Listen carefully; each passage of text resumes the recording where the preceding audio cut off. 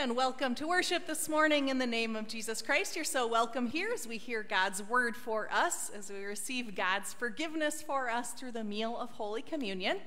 It is a big and lovely day today here at Dilworth Lutheran because from 5 to 7 p.m. tonight, we are celebrating our new youth minister, Mackenzie, and her husband, Emma. Emma, you got to stand because Mackenzie's getting new batteries. Because their very first baby is coming in just a month. Woohoo! And so today from 5 to 7, you and yours are welcome to come on in for an open house as we celebrate this really wonderful almost event in the life of the congregation. Baby boy Omara will be here in just 6-ish weeks or so. And 2 prayer requests from our community at large. Many of you have seen these. First of all, many of you have heard that Churches United for the Homeless just up the road on Highway 10 is in significant need right now. And so we are praying. We, of course, made a significant financial gift as a congregation, but we are praying and figuring out how to love our neighbors, especially people who have been recently homeless. And so please do pray for Churches United. Some of you have also seen that yesterday morning at Prairie Heights Community Church in West Fargo, there was a shooting in the parking lot. And someone passed away because of that. It was before no church events were happening at the time, but I hope that we continue to pray that God will bring peace and hope and joy and compassion again to that poor congregation. Just a whole lot of love sent to our West Fargo brothers and sisters in Christ. And finally, John, do you want to try rolling the video? We have something important coming for you. Here it comes.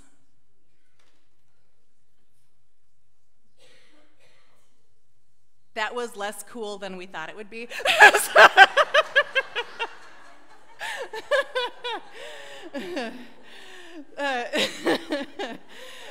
So our stewardship committee is half teenagers, so they love videos. We are hosting a hot dish contest for you. The glory of the land is available. The glory of a year and this trophy are available. On September 8th, we're having a kick-off Sunday. It's the first weekend where our choir will be back. It's the first weekend where church school will be here again on Sundays. And we'll have a potluck right after church that day with a most remarkable hot dish contest. So it doesn't mean it's the best tasting, it means it's remarkable. The sign-up is online, and we'll have a paper sign-up starting next week. And also, I ask and invite you to start praying. Our Sunday school and Wednesday school teachers are trained this week. We have all kinds of things. Confirmation for 2 grades has already started. 1 more grade starts this week, so please do pray for our young people as they head back into a year of learning. And I invite you now to stand as we begin with our invocation. We welcome each other to worship in the name of God, our Creator, our Redeemer, who walks with us and promises to be with us every step of our lives. Amen. The peace of the Lord be with you always. Please share signs of peace with one another.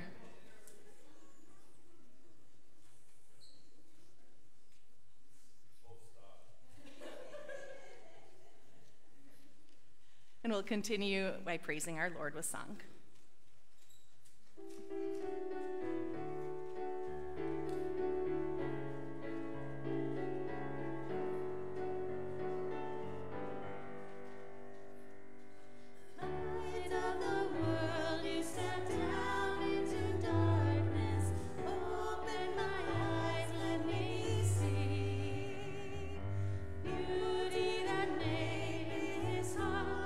Adore you, hope of a life spent with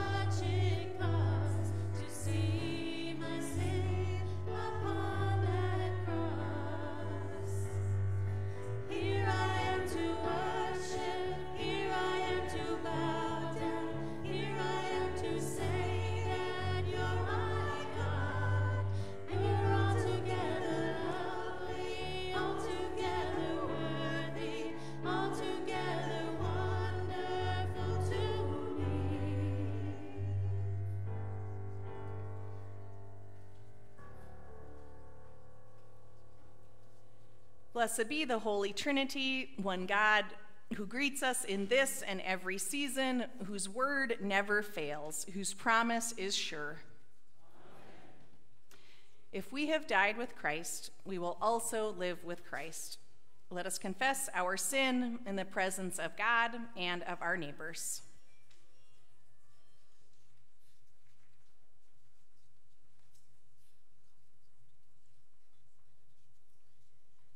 Merciful God, it is hard to believe there is enough to share. We question your ways when they differ from the ways of the world in which we live. We turn to our own understanding rather than trusting in you.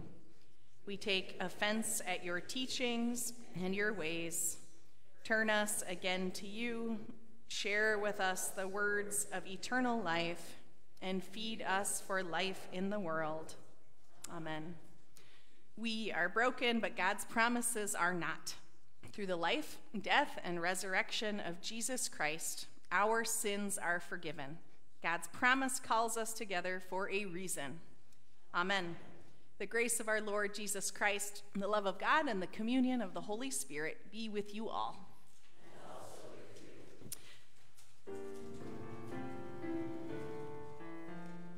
Kyrie eleison, Lord have mercy. Christe eleison, Christ have mercy. Kyrie eleison, Lord have mercy.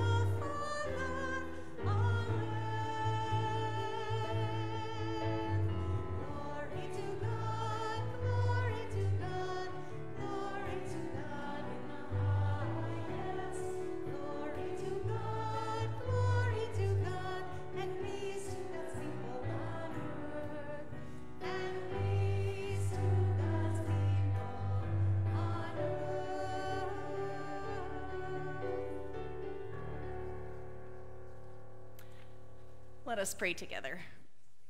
Ever-loving God, your Son gives himself as living bread for the life of the world. Fill us with such a knowledge of his presence that we may be strengthened and sustained by his risen life to serve you continually. Through Jesus Christ, our Savior and Lord.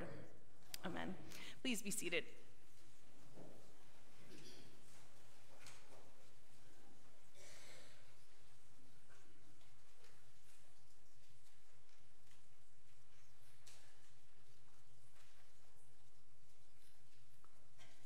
The first reading is found in Psalm 34, beginning at the 9th verse.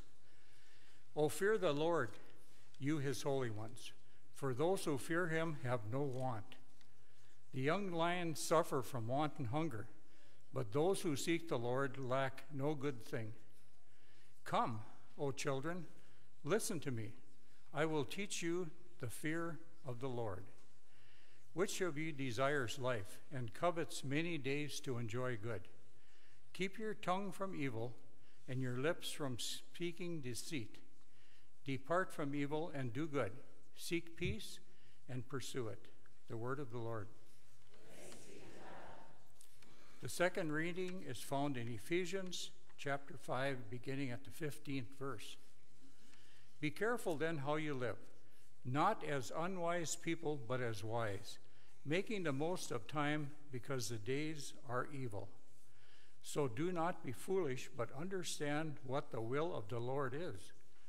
Do not get drunk with wine, for that is debauchery, but be filled with the Spirit as you sing psalms and hymns and spiritual songs among yourselves, singing and making melody to the Lord in your hearts, giving thanks to God the Father at all times and for everything in the name of our Lord Jesus Christ. The word of the Lord. Thanks be to God.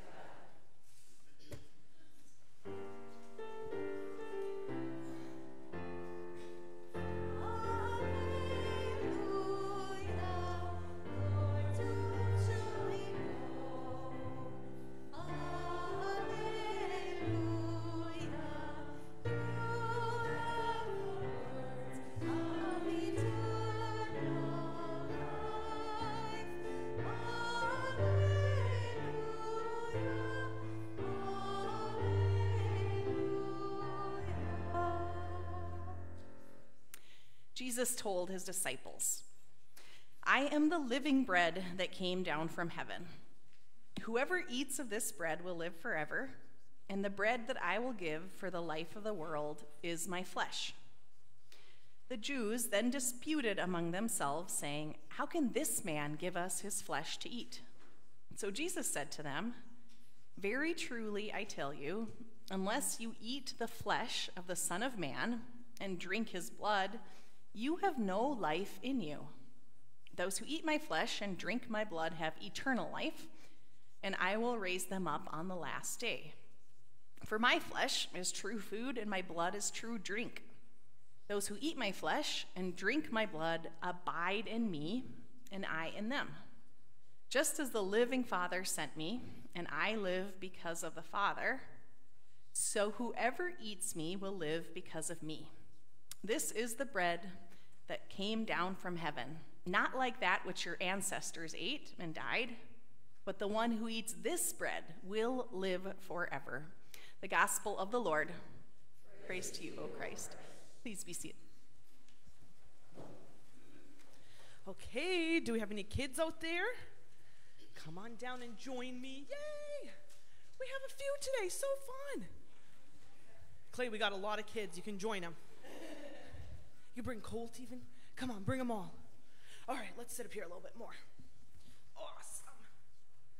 Okay. Have any of you seen the movie Aladdin? Have you seen it? Have you guys?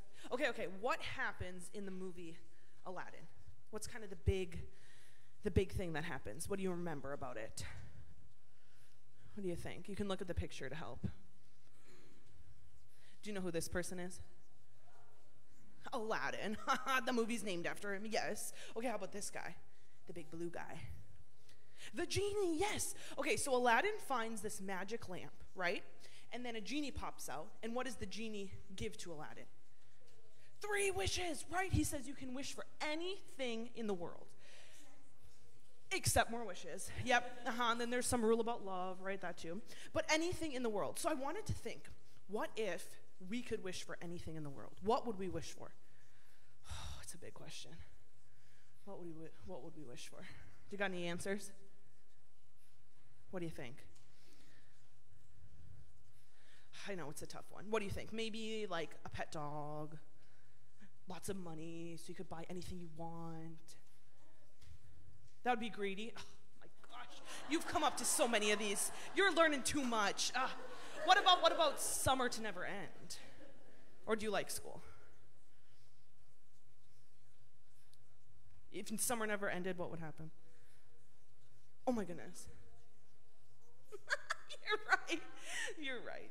Yes. Okay, those are bad wishes. All right, I'll give it to you. Well, in our Bible, in the Old Testament, okay, there's a guy named Solomon, right? And he asks for something amazing. We didn't even think of what he asked for. So he's a king of Israel, and he asks God for wisdom. Isn't that an amazing wish? Did that even cross your mind? Be honest, no. It didn't cross my mind either. Nope, I didn't. But he was the king of Israel, and he asked God for wisdom because he was like, I want to rule over your people well. I want to know what's right and what's wrong. So God was so impressed that he asked for wisdom, right? Instead of money or nice things like other people usually do, like we were kind of thinking about. Yeah. And he gives him wisdom. He becomes the wisest person like ever. Isn't that crazy? Yeah, a lot of wisdom. So in one of our Bible readings today, God tells us, he says, hey, you got to be careful how you live. You can't act like fools, but who are we to act like? People who are wise. So what do you think wisdom is? It's a big word. We've been talking about it, but I haven't told you. What do you think wisdom is? Being smart, that's a good one. Definitely. Yeah, so when I think of wisdom, I think, being wise helps me to know what is right? Kind of what God wants for me to do. And then it helps me to do it. Isn't that amazing? Right? So like Solomon, I think we can also ask God for wisdom. Because he tells us, hey, I want you to be wise. I want you to be careful how you live and to be wise. So what are some ways we can increase our wisdom? How can we become wise? What do you think? How can we become wise? Go to school. Great answer. Any others? How can we become wise? What do you think? Be kind to others. Yes, definitely. Maybe come to church, read our Bible, pray. What if we learn from other wise people? I think that's a good one. Well, in the Bible, God tells us, he says, hey, if you ask me for wisdom, I'll give it to you.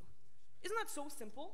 So I thought today we could ask for wisdom, right? Because God wants us to live carefully, to live with wisdom. So let's do it in prayer, okay? Fold your hands and repeat after me. Say, Dear Jesus, give me wisdom. Help me to do what is right and to know what is right. Thank you for making me wise. In your name, amen. All right, thank you guys.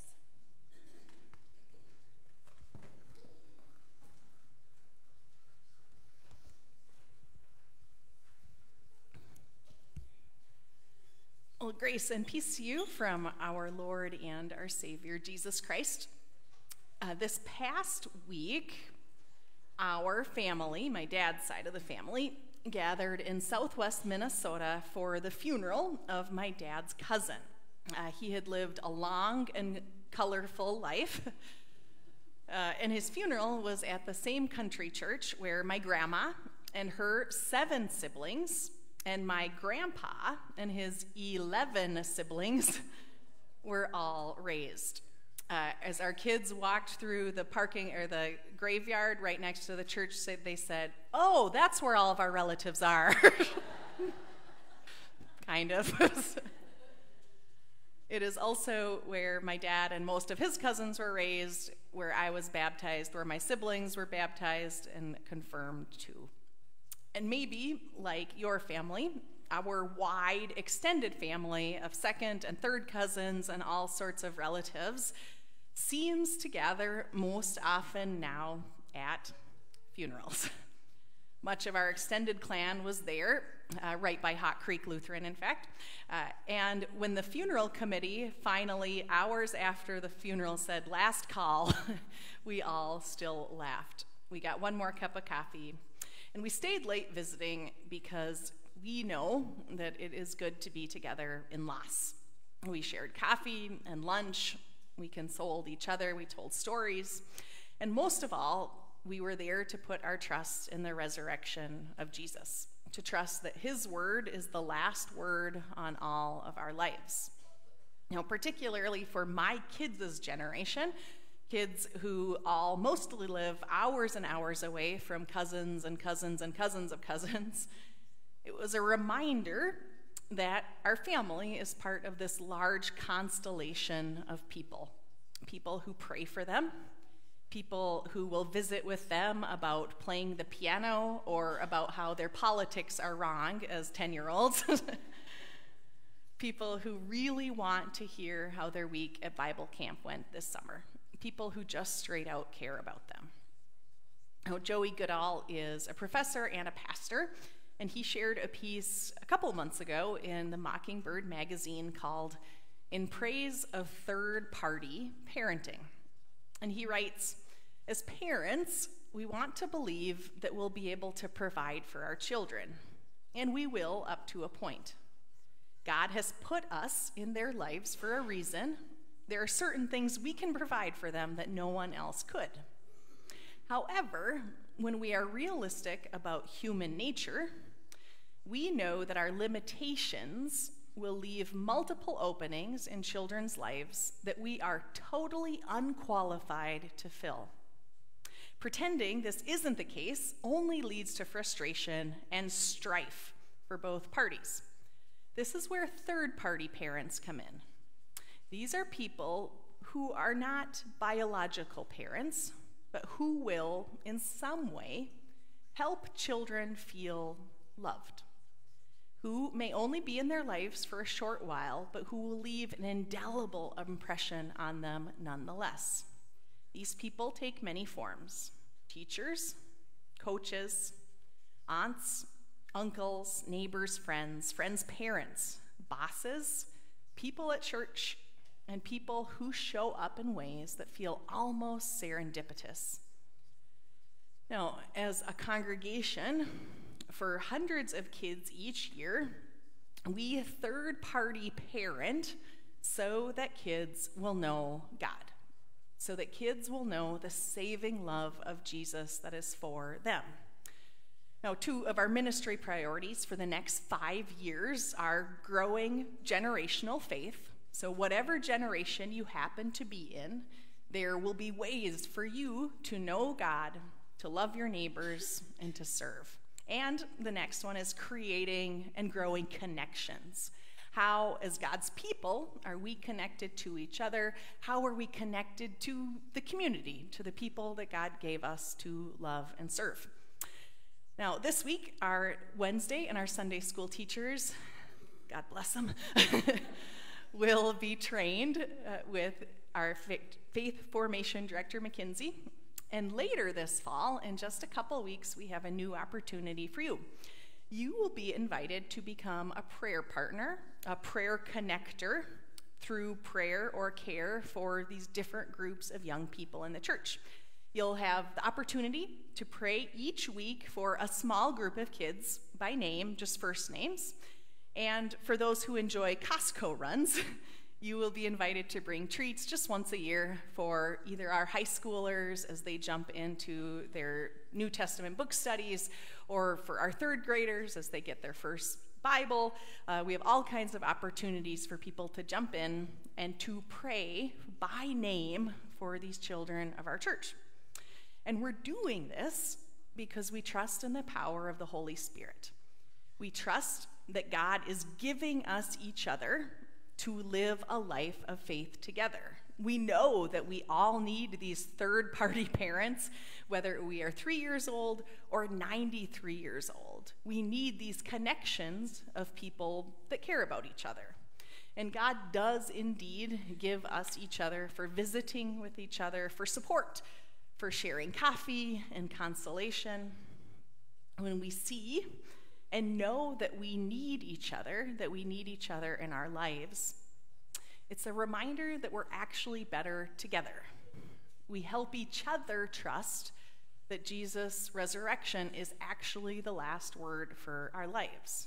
And we need his word. We need his word every day, every week. We need that wisdom that can only come from God. Now, today we heard Jesus say, "I am the living bread that came down from heaven. Whoever eats of this bread will live forever. And the bread that I will give for the life of the world is my flesh." If you heard our scripture today and the fleshiness of it was a bit off-putting, or at least it made you listen up, you are in good company. The very first people who heard Jesus said this, some of them were a bit revolted.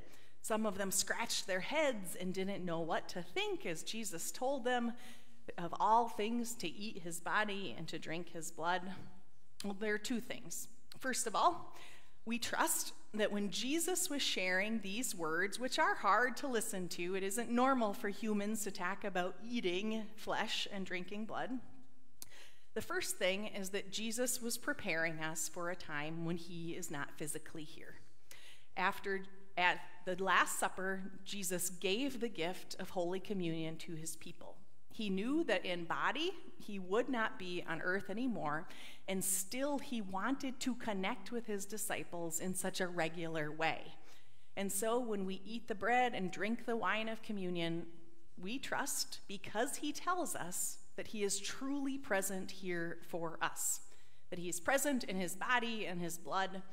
It's a mystery. We do not understand all the how and the why and the when, but we know that God is here for us. When we hear the words, "This is Jesus' body given for you," those words are Jesus' promise to you, a promise that has come every day around the world for these thousands of years since that Last Supper. And the second thing, when Jesus says, "Whoever eats of this bread will live forever, and the bread that I will give for the life of the world is my flesh," I think that he's actually trying to turn up the temperature a little for us. I think he's trying to catch our attention, to make us wonder what in the world he is talking about. And I think he's doing this because faith simply is not always comfortable.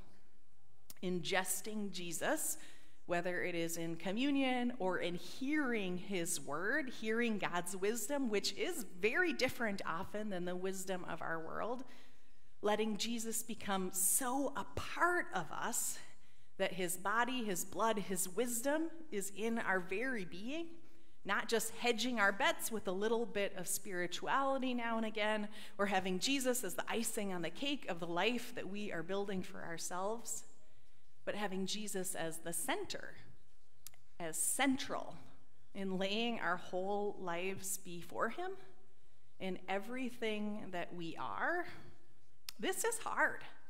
It is often uncomfortable. And it's uncomfortable because we are good at being in control. We want to call the shots. We want to make the decisions. We want to make the plan for how our days unfold. Sometimes, think about parenting, we even want to create other people's plans for them. And maybe for those of you, think about your own parents, or if you're a parent, think about how you have done this. Parenting can be a fine line between guiding children and seeking control of their lives. It is a line between those which is easy to cross. That Joey Goodall in the same article shared an insight from his own life. He writes, "Although my father was around when I was growing up, our relationship has never been an easy one. Very different temperaments, different values, different interests, which when I was young frequently felt like some sort of cosmic mix-up. It probably wasn't until sometime in my 30s that I realized the providence of this setup. I'm not saying this holds true in all accounts, But there has to be some sort of something like this to make it clear to many of us that we have to place our ultimate trust in God, not even in the people who God gives us. Our ultimate trust is put in God. Now, it's natural. It is part of who we are to grow through these third agent parents, through friends, through family, through teachers and coaches and churches. And in people, we do this because we know that they are God's gifts to us. But ultimately, the care and the hope and the joy, the center of our lives, it only comes through this salvation that we receive in Jesus. And we resist allowing Jesus to be close to us, in part because our very selves want to be independent. We want to do our own thing. We don't like submitting to these basic laws of God, like the Ten Commandments, much less to the presence of God in our days, the one who created the heavens and who knit us together before we were born. Because of the challenge of faith, because of the challenge of throwing our lot and our life in with God, this is a tough sell, even on our most faithful days. Now, shortly before World War I, there was a German Lutheran pastor, and actually he was a politician. And interestingly, he was a faith healer. He went around the South German countryside praying and healing people. We don't get that as often up here in Holly, huh? But he wrote something that I have been pondering for a few months here about the Holy Spirit, about how God is with us today. He writes, "Sometimes the Spirit gives you warm, nice feelings, but the most reliable sign of the presence of the Holy Spirit is the unsettled feeling that accompanies profound change.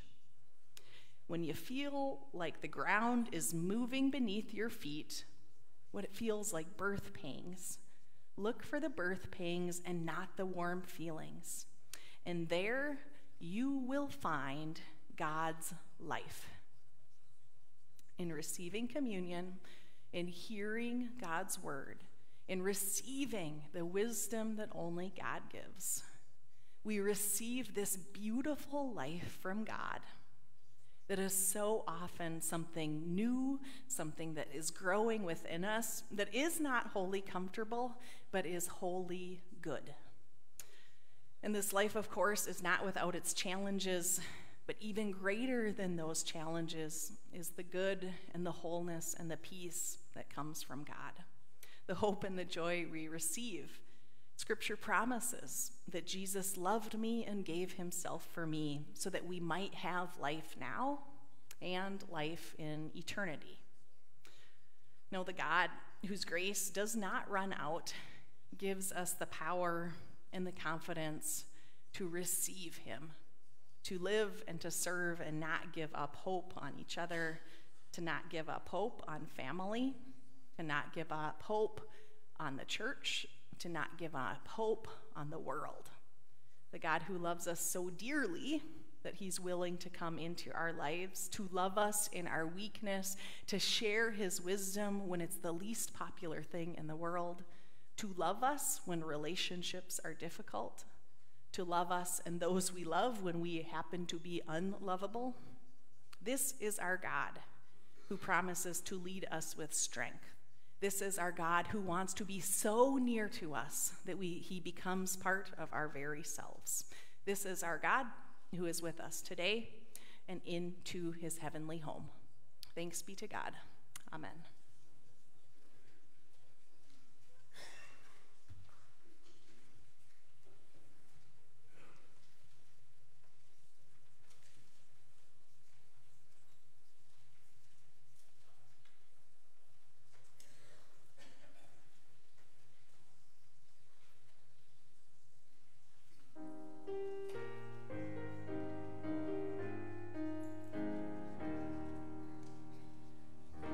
Yeah.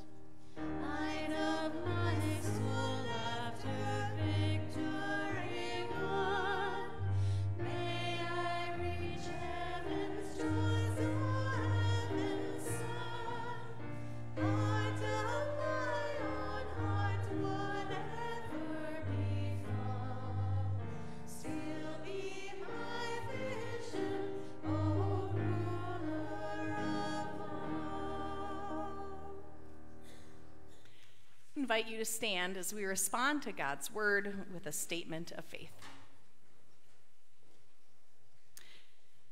We believe God is our creator and has promised to love us always. We believe Jesus Christ, fully God and fully human, is God's promise living among us. He experienced all the pain and joy and challenges of human life.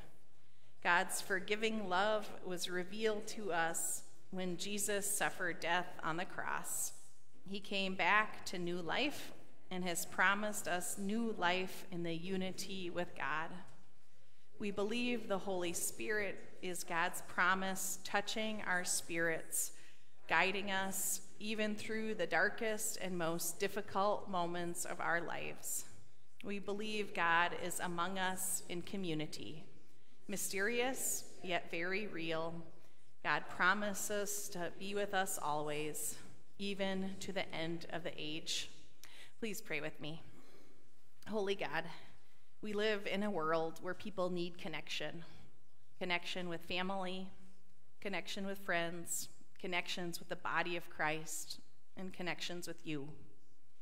God, please open our days and our hearts to connect with each other and you. As we look to fall, we pray especially for those who are seeking spiritual homes. We pray, God, that you will move your Holy Spirit with them, that they will find hope, that they will find rest in you. Lord, in your mercy, hear our prayer. And God, we pray for our community. We pray for Dilworth, Glendon, Felton, Moorhead, and Fargo. We pray for those working and seeking solutions to homelessness. We pray especially for the ministry of Churches United. We pray too for police and first responders, for West Fargo, and all involved in yesterday's violence at Prairie Heights. God, we know that you are strong and that you can bring peace to our world. Please, Lord, rain it down upon us. Lord, in your mercy. And God, you are the bread of life. We ask that you grow your presence, your wisdom in our lives, that you help us to turn to you every day and with every need. We pray for parents, for those who care for kids and teens as third-party parents. We pray for people of every age in need of your care. We lift those known in need of prayer this week to you. Together, we pray for Shell, Valerie, Elsie, Jan, Tom, Lorna, Dale, Ron, Gunnar, Jody, Nicole, Dana, Charlene, Jim, Frank, and Jerry. God, your mercy has the last word in our lives and in our world. We pray, God, that you hold those who are mourning, those in need of prayer, in your tender care. And please, God, rain down your mercy and give us your daily bread, your salvation for us today. In Jesus' name we pray. Amen. And we'll worship God with our offering.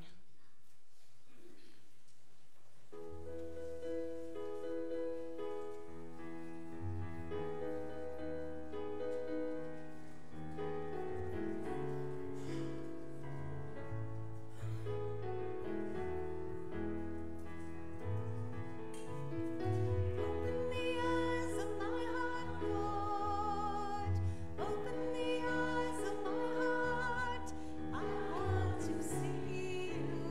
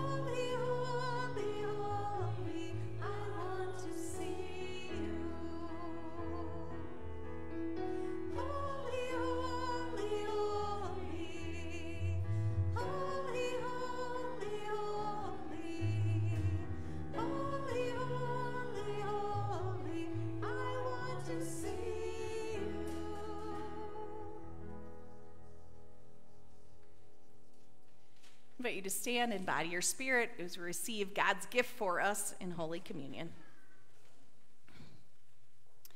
The Lord be, offering prayer.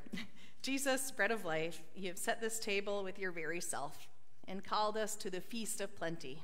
Gather what has been sown among us and strengthen us in this meal. Make us to be what we receive here, your body for the life of the world. Amen.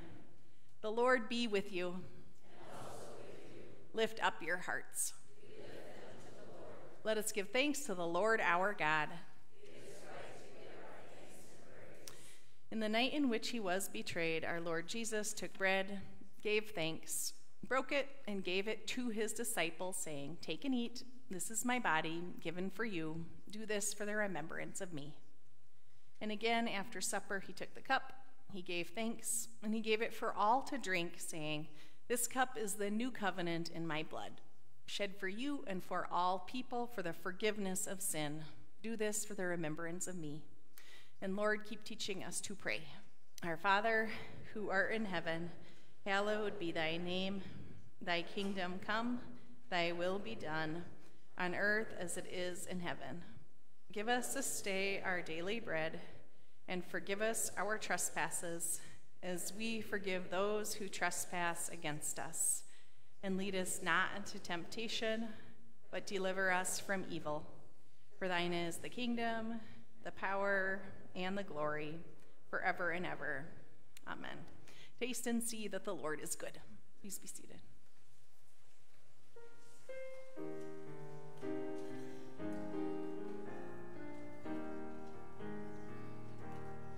Let us drink wine together on our knees. Let us drink wine together on our knees. When I fall at thy feet,